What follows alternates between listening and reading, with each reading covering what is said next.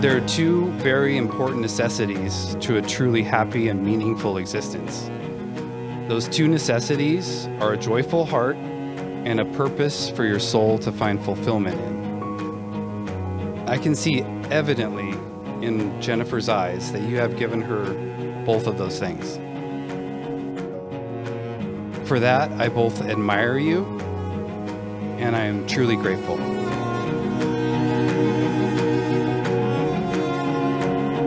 And Jennifer, I love you with all my heart, and I'm very, very proud of you for all you've accomplished and the inevitability of your future success. All of my life, I've had two sisters. I've never had a brother. But now, after tonight, I am so overjoyed to welcome a Viking into my family.